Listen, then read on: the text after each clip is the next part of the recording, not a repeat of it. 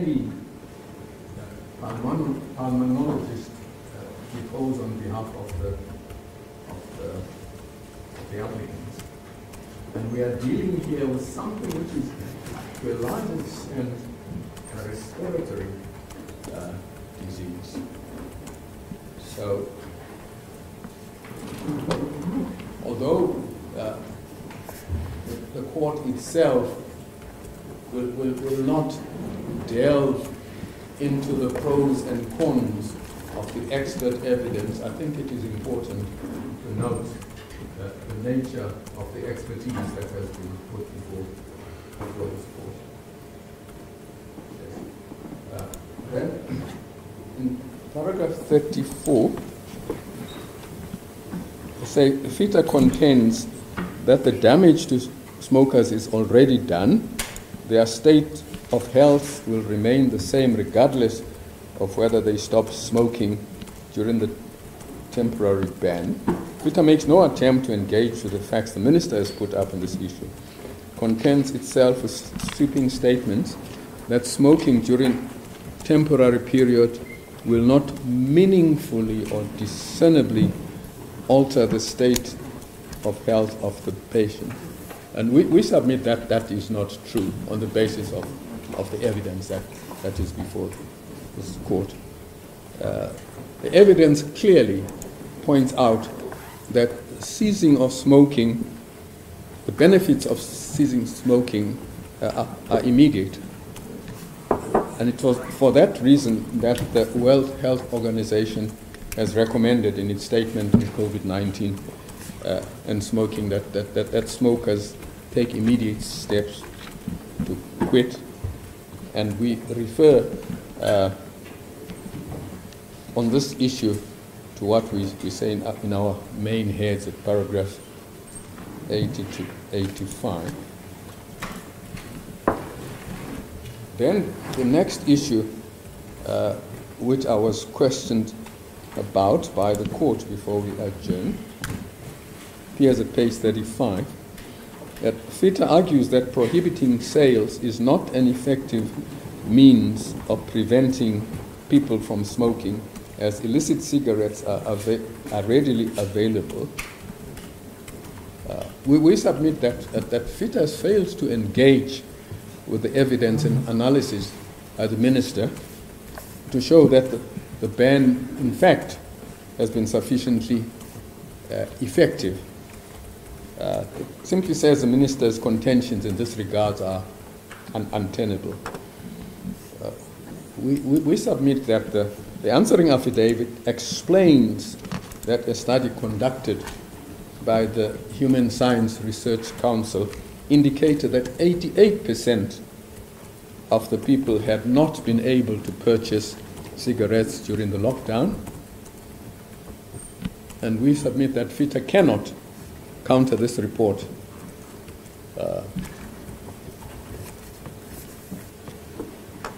And the answering affidavit also explains that even if reliance is placed on UCT study, that is a study on which the applicants rely, the ban on tobacco sales has been notably effective in reducing smoking. According to that report, 16% of the respondents had successfully ceased smoking during the lockdown. We submit that is actually a significant gain, and that is recognized by Fita's own expert. Now we come to the question of the process that was followed. Consultation, Audi, and legitimate expectation, which is mentioned by the applicants. Well, we deal largely this issue in paragraph 91 to 98.4 of our main submissions, and we're not going to repeat them. But we still make the following submissions. See, the applicants allege or complain that they were actually refused howdy. Now, we say in our submissions that Fita appears to be confused regarding the standard of review. It refers to cases concerning the requirement of public participation in the legislative process and the requirement of howdy in administrative decision-making, and then seeks to apply these, in this case, to executive action. We submit that they cannot do that. And we refer in particular to the constitutional case, Law Society, where the court held as follows: public participation in the lawmaking process is a requirement specifically provided for in our Constitution that must be met by our lawmaking institutions. But participatory democracy is not provided for in similar terms in relation to the exercise of presidential or executive power. There's no legal provision or principle that even remotely imposes an obligation on the executive to invite the public to participate in its decision-making processes as proposed. I'll not quote the rest of that decision. And that the only case to which Fita refers that has any application to executive action is the Albert case, of which one has a passing knowledge of. However, all the court held in that case was that consultation would be necessary where this was required to render the process rational. It's not the same as a self-standing requirement of procedural fairness. And we submit that the Constitutional Court has confirmed that in the Law Society case.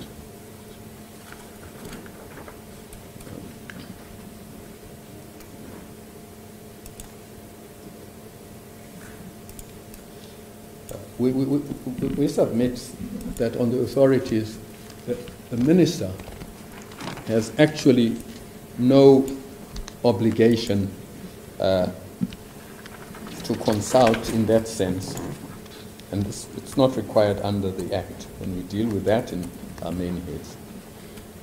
Further, even if there was such a requirement, we submit that the minister has in fact consulted with the public, and the applicants themselves made submissions in support of their position, which were considered in the decision-making process. So we submit that the applicants cannot claim that their procedural rights were undermined.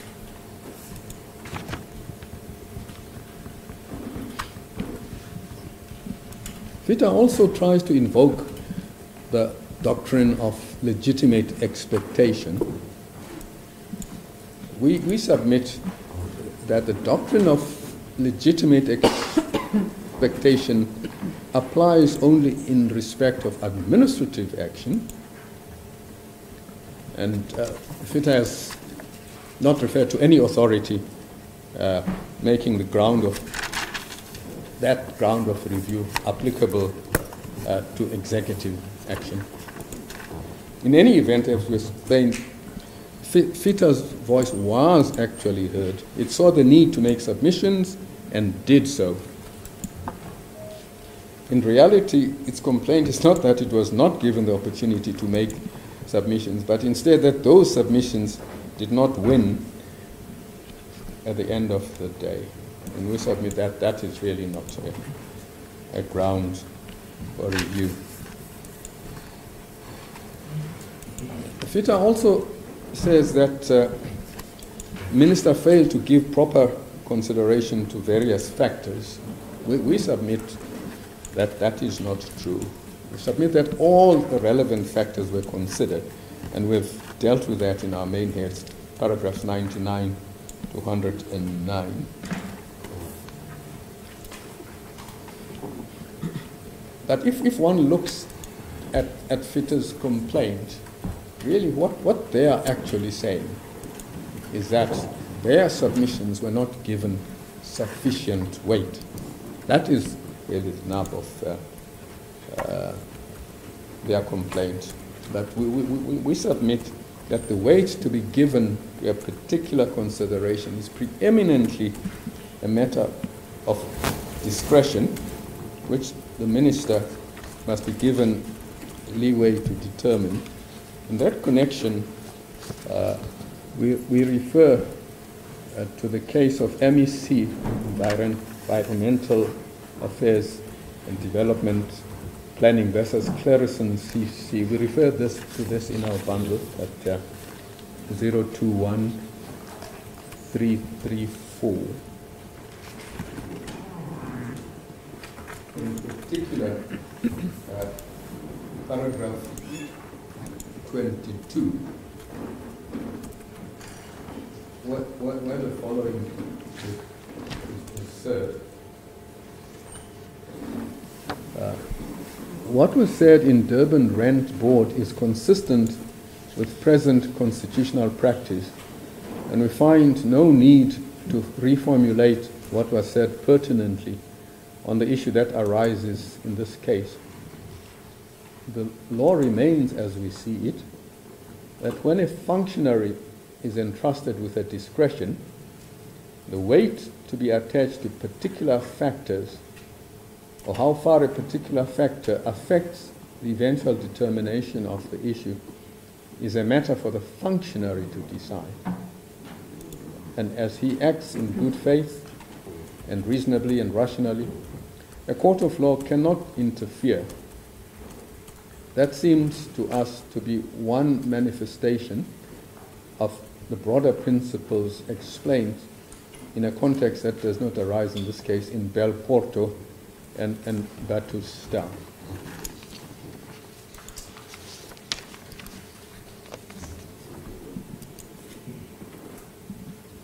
Yes. Fita also once again misconstrues the applicable legal test. It refers to Bantu Brothers, a 1973 decision of the then Natal Provincial Division, authority for the proposition that the minister was required to consider relevant factors. We submit that the currently applicable test is the one in the Democratic Alliance case. We set out the reference in paragraph 100 of our main heads. On that test, we submit that there's no basis for Fita to claim that the process involved or adopted was irrational. Now we deal with the allegation that there was ex post facto justification.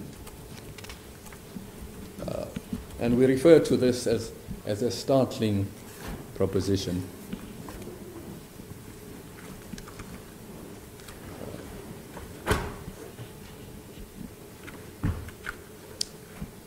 Fita submits that the record and the reasons are replete with material obtained after the date of the decision. Well, it doesn't point out what the material is. What Fita seems to be referring to is the fact that the answering affidavit, not the reasons and the record, the answering affidavit contains material obtained after Regulation 27 was promulgated. But once again, we deal with that in our main heads at 141 to 142. And the reference to additional material we submit was necessitated by Fita's own action in bringing a new review in its supplementary founding papers to Regulation 45. It will be recalled that the original application sought to impugn Regulation 27. But the new case was to impugn Regulation 45. We submit that It was therefore necessary in defense of this new case and Regulation 45 to attach material to the answering affidavit that was considered after Regulation 27 had been promulgated in deciding whether to continue the prohibition into level 3. Therefore, the inclusion of additional material in answering affidavit ought not to have been surprising to Fita, nor does it amount to an ex post facto attempt to justify the prohibition. In fact, it attests to the fact that additional material was considered after Regulation 24 was promulgated in deciding whether to continue the ban into level 3. We submit, therefore, that it is contrary to what Fita is saying, evidence of good decision making. We then deal with another submission to which Melanie Friend made, criminalizing conduct. The applicant refers to provisions of the regulations that create offenses and makes submissions to the effect that criminalizing the sale of tobacco products is unlawful. We submit that that is a new case, but a misguided case. The regulations prohibiting the sale of tobacco products are distinct from the regulations that make the contravention of the prohibition regulations an offense. Curiously enough, Fita does not challenge the offense-creating regulations under the Act. Its challenge is only to Regulation 27 and 45. And we submit that neither Regulation 27 nor 45 creates any offenses. And neither regulation also criminalizes conduct. Therefore, we submit that the legality of an offense creating regulations is not before this honorable court. Fita's case is not whether the minister acting under Parliament's delegated authority in terms of the Act has the power to create new offences under the Act. Yes. In any event, the creation of an offence for contravening regulation passed in terms of the Act is founded in the Act itself. Section 27, sub 4 of the Act provides that the regulations made under 27(2) may include regulations prescribing penalties for any contravention of the regulations. And Section 59(3) says that the minister may prescribe a penalty of imprisonment for a period not exceeding 6 months or a fine for any contravention of or failure to comply with a regulation. Now, Leonard Friend has made very much about what the President did or said on the 23rd of April and wishes the court to draw certain inferences from that. We deal with that, Lord, my ladies, from paragraph 53 of our supplementary heads, where Fita seems to make much of the supposed U-turn from the position expressed by the President in his address on the said date. And they allege that, as my learned friend has submitted, that the Minister's decision to promulgate Regulation 27 must clearly have been contrary to what the Expert Advisory Committee to the first respondent and Cabinet had advised. We submit that that assertion has no basis in the facts. The answering affidavit is clear that the President made this statement based on the view that the National Coronavirus Command Council had taken on the issue at the time, it is also clear that it is not the case that the President and the Minister were somewhat at odds over the issue. After the President's initial announcement was made, further consideration was given to the issue in the light of submissions received and medical evidence, and a different position was ultimately adopted. And this state of affairs is confirmed by Dr. Lubisi in his supporting affidavit, where he says, the statement made by the President in his address on the 23rd April that during level 4 the sale of cigarettes would be permitted accorded with the view that the NCCC had taken on the issue at the time. That view was subject to further consultations. The decision to promulgate the prohibition on the sale of tobacco products in Regulations 27 and 45 was endorsed by the NCCC before those regulations were promulgated. And we submit that Dr. Lubisi is eminently positioned to give this evidence. He has personal knowledge of these matters because he attends NCC meetings in both his capacity as Director General in the Presidency and as Secretary of the Cabinet.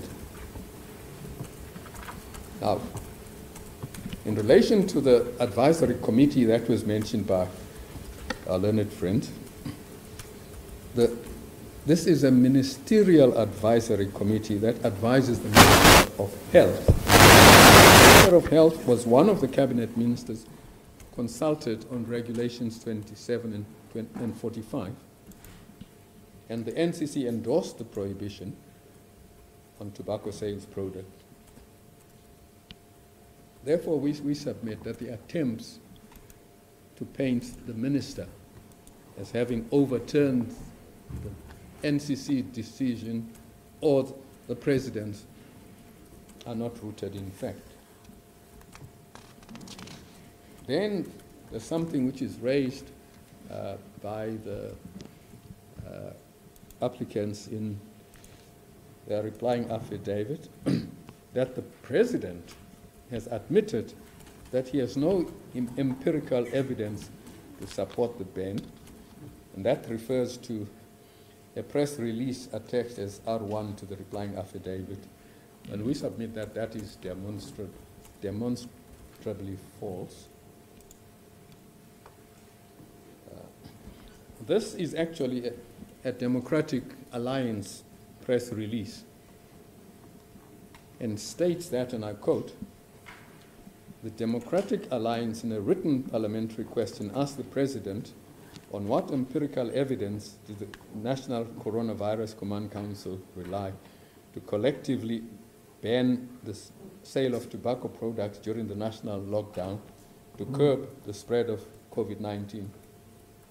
Instead of providing any shred of empirical data, as the question requested, the President responded that the ban was based on the submissions received and relevant medical literature focusing inter alia on the effects of smoking on public and individual health, especially in the face of a respiratory illness such as COVID-19. The DA press release concludes from this response that the President admitted that he had no empirical evidence to support the ban. It reasons that the President Ramaphosa's failure to produce any evidence is a clear indication that there wasn't any empirical evidence to support the ban in the first place.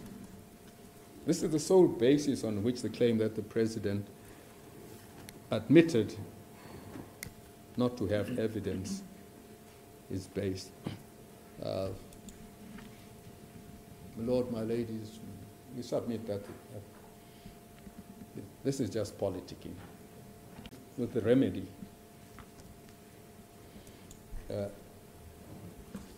Fita seeks, in effect, an order substituting the Minister's decision to prohibit the sale of tobacco products to 11, 3 and 4 with a decision not to do so.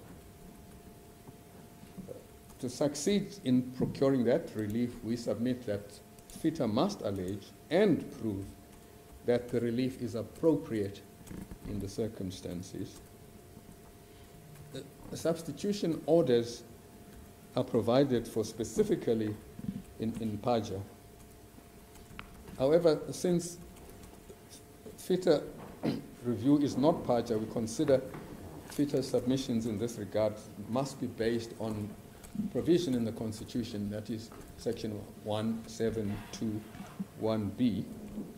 This requires Fita to show that a substitution order would be a just and equitable order in the circumstances.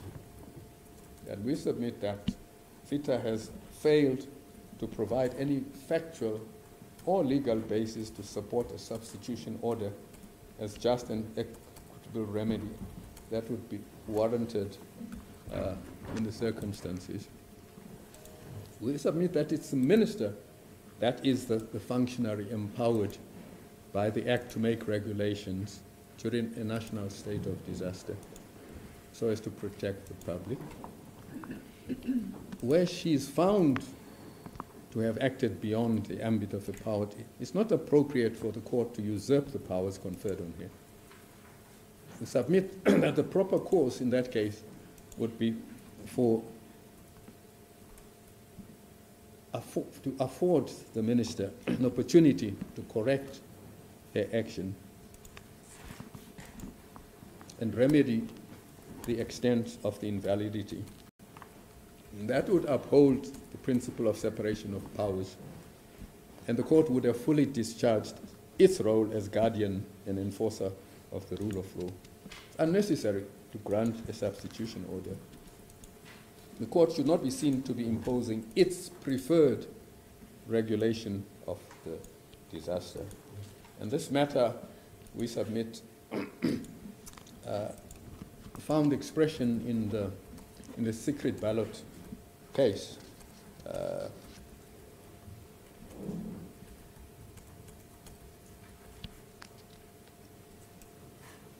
Which held that the minister will not act in line with the legal position and conditionalities.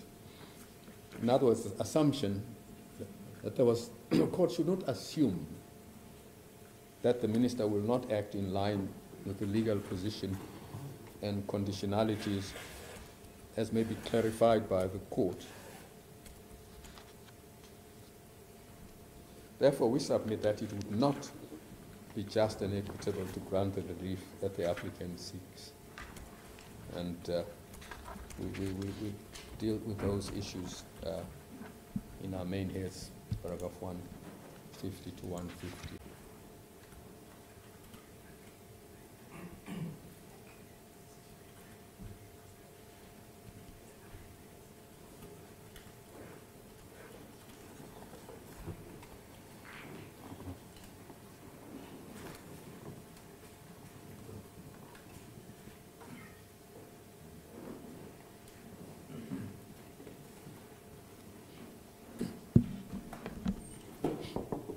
Well, so just to round up the point of the remedy, as we say in paragraph 151 of the main heads, that should the court find that the regulations 27 and 45 are unlawful or invalid for any reason, appropriate, just and equitable remedy would be to refer the matter back to the minister for reconsideration, possibly with directions as to the information of factors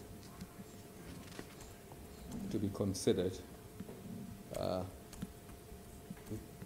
We say the evidence is that smokers are more likely to develop severe disease with COVID-19 compared to non-smokers. This in turn increases the strain on the public health system by increasing the number of people who will need access to resources such as ICU beds and ventilators. These are real risks and become even more serious as infection numbers continue to rise. Lord and ladies, practically every day, we see the increasing numbers of people affected by COVID-19. We see the escalating numbers of deaths as they continue to rise. So we conclude, yes, and what we also notice, Lord and ladies, is that the daily ratios are also rising. But in conclusion, we say that if the court considers the decision-making process to have been flawed or based on incorrect facts, it would be just and equitable to suspend declaration of invalidity pending reconsideration. That would serve to ensure that should the ban on further reconciliation be deemed necessary, the public health gains over the last few months would not be undone in the interim. Lords, ladies, those are our submissions. What are your submissions on costs? Of course, we are certainly not asking for costs if we succeed. Although the matter raised stricto sensu is not a constitutional challenge, but we submit that the considerations mentioned in BioWatch would be that this is a matter of public interest, and we are certainly not asking for costs. Okay. Thank you very much, Advocate Morane. This court, please. Advocate Subel, any reply? Thank you. What can you do with three topics perhaps rather than the answer? The first is the question of remedy, which was covered at the end of our presentation. Yes. Which I can just build on this basis. Firstly, it's not a review in the sense that there's been a misdirection in relation, for example, to tender, how you score, what weighting. This is an order declaring, it's declaratory, declaring that A, it's not illegal, and B, that those regulations which purport to prohibit and render illegal the sale of cigarettes and tobacco are invalid. This isn't a constitutional remedy, it's not a paja. We also allowed that under Kajima in the Constitutional Court it's held that paja doesn't in fact apply to the state. So we're dealing squarely with the legality, but it's a legality in a very narrow sense of simply declaring that a prohibition is invalid. And that's on the basis that it's ultra vires or it lacks rationality. If we just test our learned friend's suggestion that it should be referred back for reconsideration, and I'll ask rhetorically, reconsideration of what? We know exactly what the material is upon which the decision was based. We have it. The second respondent has put up what she relied upon. There's no need to go and reconsider that. If in time there's evidence, or whatever the circumstances are that might change, consideration will no doubt be given at the responsible time in a responsible way to a responsible regulation. But there's nothing to refer back to reconsider. The court is in as good a position to determine on these papers that we have all the evidence that's required, and there is only one inevitable outcome. And the inevitable outcome is there is not sufficient to make this regulation prohibiting. So with respect, this is not a case where it's appropriate to simply delay the matter and refer it back for reconsideration and let the matter drift there. This is a matter where the court, with respect, would be justified in simply making the declaratory relief that is sought in our notice of motion. There were then two central themes. that were raised by questions from the court to our learned friend. And the one was the link, if any, between the banning of sales and the cessation of smoking.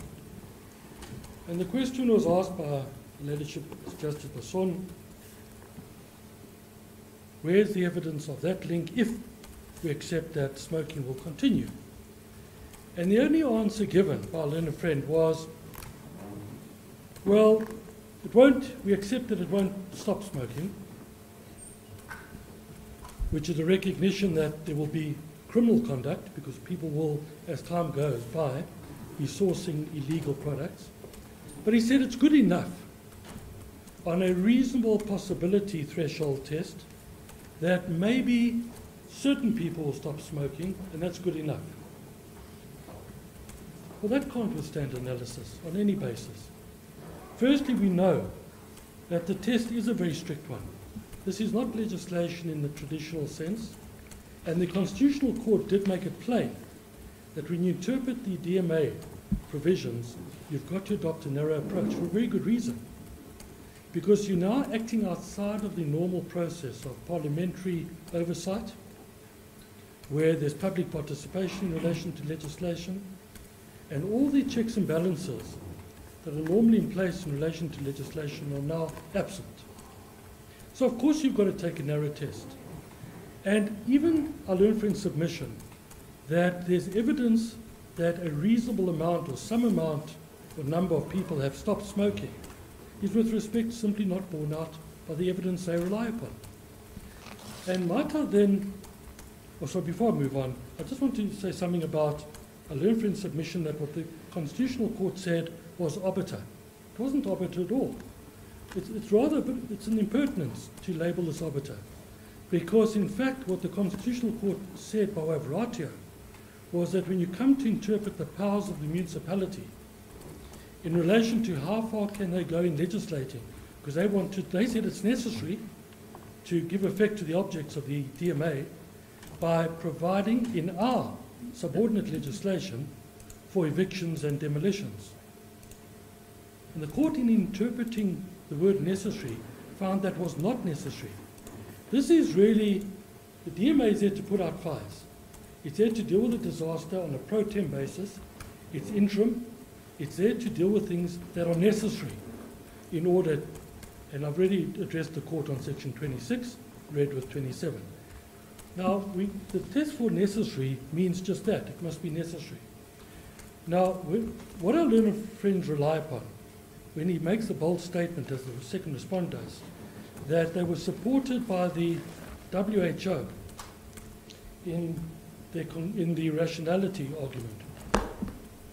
May I take the court very briefly, without reading documents unnecessarily, but may I just take the court to what the WHO documents actually say, to show that there's no merit in the contention that they've established. Firstly, a connection between smoking and an increased risk, and therefore burden, and then when I get to the HSBC, I'll demonstrate that that is also a thoroughly unreliable basis to base an argument that there's a link between the banning and the cessation of purchases and smoking. So may I just start, and I just want to give the court some references and highlight it. Firstly, in DZ5, in the answering affidavit, it's in volume 8, I'll just get the page number, 193. Yes. Sorry. Oh, I seem to have two different page numbers. It may be 008156. Anyway, it's in DZ5 to the answering affidavit. And what the court will firstly observe is that this, which was the 8th of May, it came after the April events, but very importantly, no mention was made of this in the second respondent's initial reasons for decision. I just want to give the court the reference where you'll find it in the record. So the summary of submissions originally made the court will find in volume 005-1976. As part of the documents that were made available by the second respondent, and there was no mention there made of the HSRC, and we'll see also how she dealt with WHO in a moment. Now, if I can just give the court references, the HSRC study, our learned friend submits boldly that both that and the UCT study support a conclusion that there was success in the banning because it reduced the number of sales. But with respect, firstly, we'd ask the court to have particular regard to what West has said in volume 10 at page 103 following, where he explains that A, the period of time that the HSRC did the study, 1. 2, the absence of any supporting data or information that you would need, and the inconclusive nature of it all shows that realistically you can't find that there was a reduction. And it's not a sustainable reduction. The important part is this. The initial reduction in sales was because at that point in time people had stocked up. And also, if people quit temporarily, West, who treats drug addiction and tobacco addiction, explains that this isn't going to be sustained. So there's very little value in taking a snapshot of the very early days of the lockdown and concluding from that that the evidence has shown that the ban is successful in stopping trade. And these numbers and statistics are always dangerous unless it's supported. We'd ask the court particularly to have regard to West, not because West gives a different scientific version to the respondents' witnesses. We're not asking the court to resolve the differences in opinion. What we're asking is, in regard to the HSRC, that his observations, which are empirical observations, they're common sense observations, be taken into account, because he explains very carefully why no credence can be given to that, and it doesn't support, with respect to a conclusion realistically. And this is from somebody who for many years treats people in this particular field. So you don't have to be a pulmonologist. He is somebody, he's a specialist psychiatrist who treats drug addiction, and a very, very convincing argument and observations. And we're talking about objective, empirical observations he makes in relation to why that survey is unreliable. And on the other hand, he refers at page volume 10 at 106 to 107, he explains why the UCT survey is far more reliable. And what has been shown is that if people stopped, it's very temporary, it's recurring, but in any event, it's blown way out of proportion by the minister that it had its effect of reducing. But fundamentally, ultimately what this court would ask me, submit, is if you say it's reduced it, by how much? How many smokers? How many sales less in this world? None of that is clear, and with respect, when we come to weigh it against other matters and aspects, it certainly doesn't withstand scrutiny. So at page 105, what West says in connection with this report, and I'm referring where it says MW71, it's in volume 10 at 105.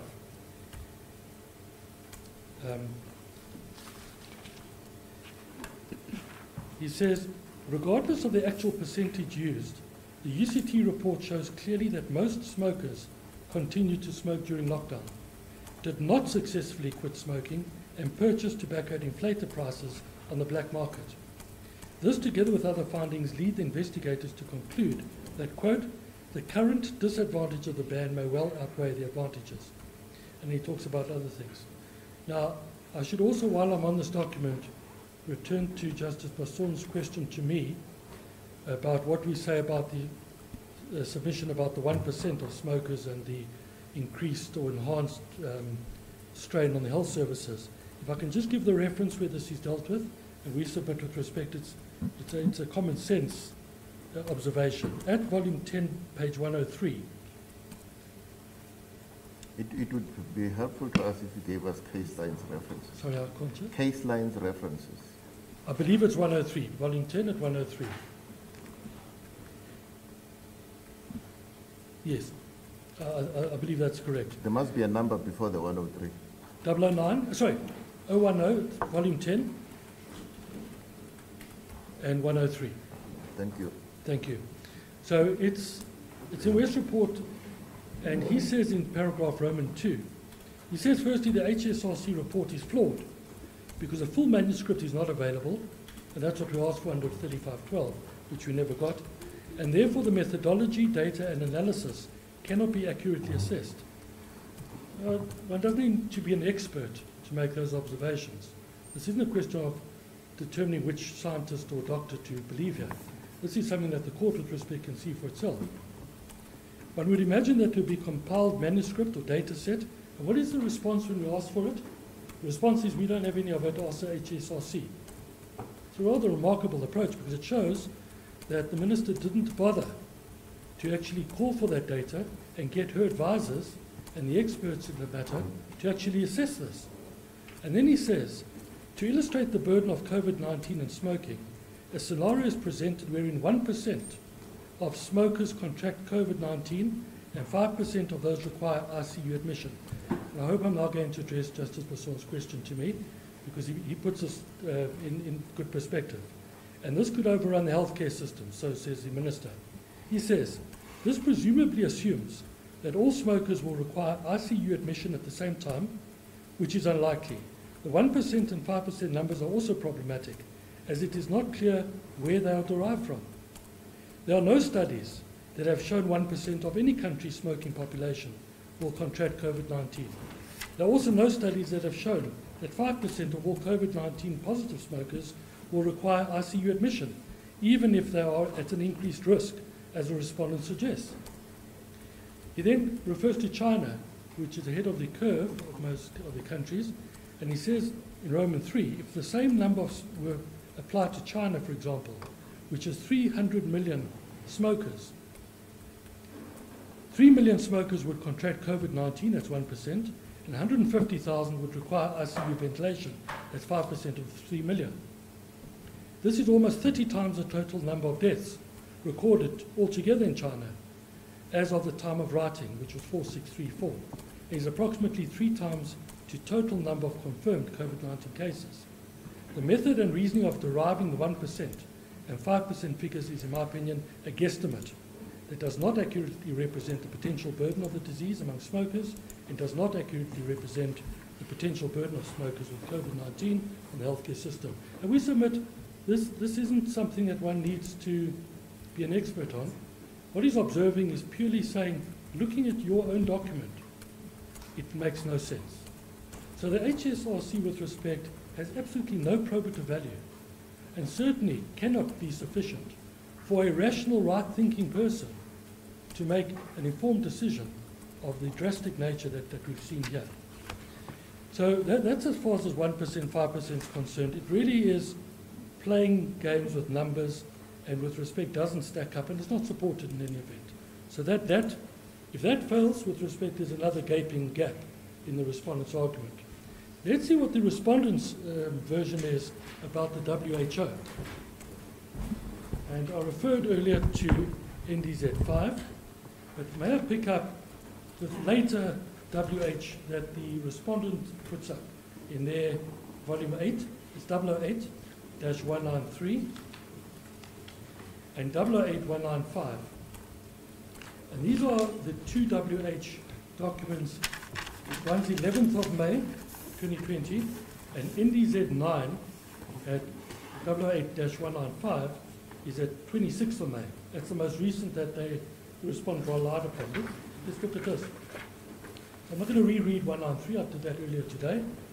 That's inconclusive. And if I can take the court then to 008-195, which is the latest. And let's test our learned friend's argument where he says that Fita is incorrect in saying that at best the evidence has been inconclusive. Well, let's see what the WHO themselves say. I'll show the court that in every one of these categories, risk of being infected, risk of being hospitalized, risk of death, all in relation to smokers, every one of these, the WHO has pointed out that the evidence isn't there, and indicates that proper studies would need to be done in order to consider that fully. So let me start at 195. The second paragraph under background, this review therefore assesses available peer-reviewed literature on the association between smoking and COVID-19, including 1, risk of infection, and these are the 3 categories I've just indicated to the court. Risk of infection by SARS-CoV, 2, hospitalization with COVID-19, 3, severity of COVID-19 outcomes amongst hospitality, and so forth. And the last category is obviously what the second respondent needs to rely upon to show that there's some rationality. I won't read all of it because the court note can read itself, but 196, let me read what they say about the first category. The risk, what is the risk of smokers being infected by SARS-CoV-2? There are currently no peer-reviewed studies that have evaluated the risk of SARS-CoV-2 infection among smokers. Let's just stop there. No peer-reviewed studies, and West points this out, but it's a very important issue because one would have expected then at least an amber light to be switched on for the minister. This research question requires well-designed, population-based studies that control for age and relevant underlying risk factors. So that's inconclusive. And when I submit earlier, inconclusive, I do it on the basis of what I read from their own material. I learn a friend to simply argue, without any reference to his own papers, that we are wrong. With respect, there's no merit in that, because their own document which they rely upon, in that first category, shows it's inconclusive. Let's look at the second one. What is the risk of smokers being hospitalized for COVID-19? Not very different. There are currently no peer-reviewed studies that directly estimate the risk of hospitalization with COVID-19 among smokers. However, 27 observational studies found that smokers constituted 1.4 to 18.5 of hospitalized adults. 2 meta-analyses have been published which pooled the prevalence of smokers in hospitalized patients across the studies based in China. The meta-analysis by Imani et al. Analyzed and so forth. There's no conclusion, there's no peer-reviewed study, there's just nothing here. Next one, what is the risk of severe COVID-19 disease and death among smokers? And then there's a discussion here. And the court will again see, reading this page in 197, similarly inconclusive. And then, very importantly, at the foot of page 197, is what the WHO says are the limitations in what they say. Hospital-based studies that report patient characteristics can suffer from severe limitations, including poor data quality, collecting smoking history is challenging in emergency contexts, and severity of disease is often not clearly defined and is inconsistent across studies. Such studies are also prone to significant sampling bias. Characteristics of those who are hospitalized will differ by country and context, depending on available resources, access to hospitals, clinical protocols, possibly other factors not considered in the studies. Further, most studies did not make statistical adjustments to account for age and other confounding factors. We know what those are. Those are the comorbidity conditions that we read about. Well-designed population-based studies are needed to address questions about the risk of infection by SARS-CoV-2 and the risk of hospitalization with COVID-19. We're not imagining when we say that their own material is inconclusive. Conclusions at 198. At the time of this review, the available evidence suggests that smoking is associated with increased severity of disease and death in hospitalized COVID-19 patients. We know from, and that's what they seize on. The second respondent takes a conclusion without reading the rest of the document and what actually precedes us. Although likely related to severity, no evidence to quantify the risk to smokers of hospitalization with COVID-19 or of infection by SARS-CoV-2 was found in the peer-reviewed literature. And this is literature that's been pumped out at an alarming rate around the world since the end of last year. And in no peer-reviewed literature is there any support for this. And that's why, with respect, when we say this is not shared by any other country, we're not undermining the sovereignty of South Africa. What we're saying is there is a great deal of work being done on this on an ongoing basis. There's a race to find cures and vaccines and to understand this disease. And that's why they're saying here, there's no peer-reviewed evidence, there's no evidence to quantify the risk to smokers of hospitalization with COVID-19 or of infection was found in peer-reviewed literature. Population-based studies are needed to address these questions. It doesn't take terribly much analysis on their own version that there's nothing to be said for the prohibition. There's nothing to be said in her reasons. There's nothing to be said in the logical rationality, or rather absence of it. When you read their own, and this is what she believed swung her, that outweighs all the other enormously prejudicial consequences that flow from this ban.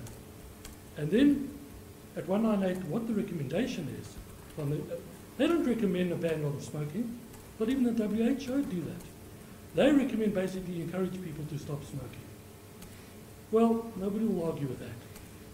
But what's telling, WHO recommends that tobacco users stop using tobacco. Nowhere have they said, we recommend that countries legislate now to ban the sale of tobacco and cigarettes. And but they can't do that. Can they? Sorry? Can they? They could recommend it. Their status is they can recommend anything.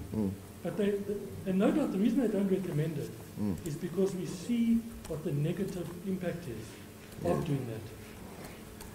So when you rationally weigh that up now against what we say, we don't say it lightly, the notional, highly speculative basis of what prompted this minister to make the decision to expressly ban it, we submit it's non-existent. Yes. Lord's ladyship will just give me one moment.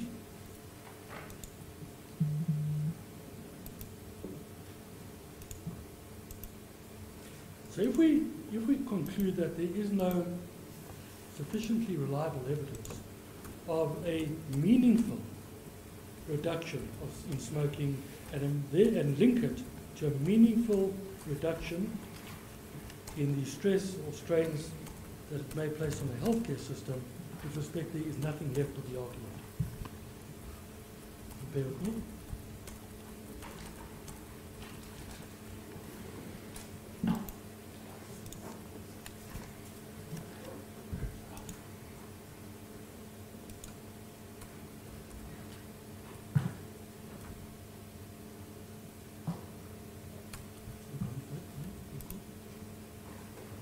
I understand my lawyer wants to put something on record. I have no difficulty with that. Okay. So perhaps he should, and then I'll conclude. Advocate Morane?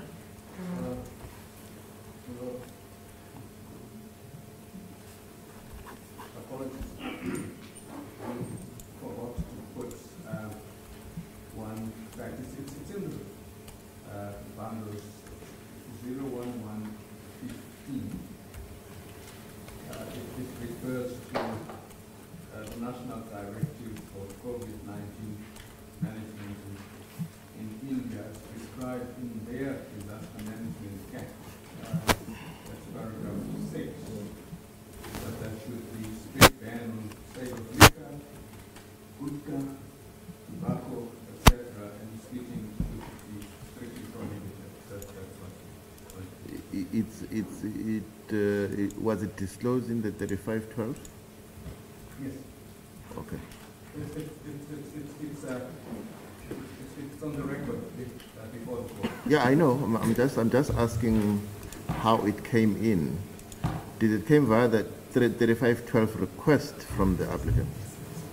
Yes, it was the response. Thank you. Thank you, madam. Thank you.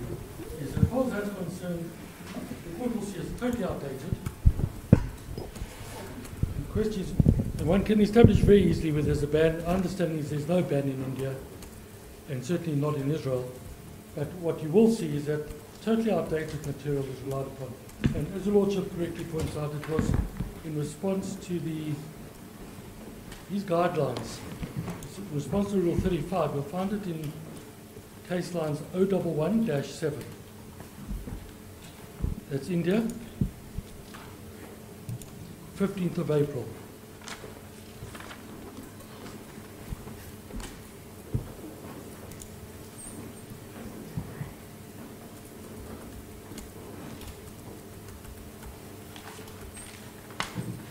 Thank you, Lord. My ladies, those are our submissions. Thank you, Mr. Suval.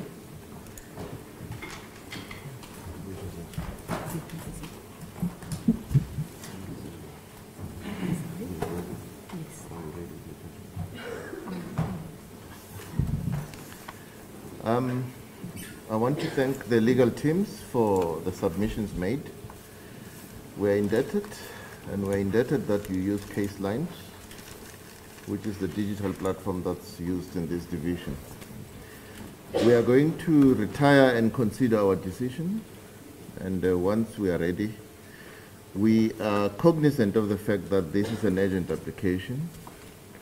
We will try and expedite the judgment preparation process, and the parties will be advised when judgment is ready. And I think in terms of the current times, I don't think we'll be handing down judgment in open court, even though we had it in open court. The judgment will be emailed to the parties. Thank you. So thank you very much. Court adjourned. Thank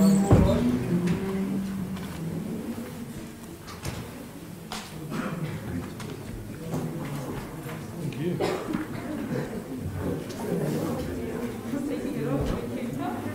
Yeah, it's weird.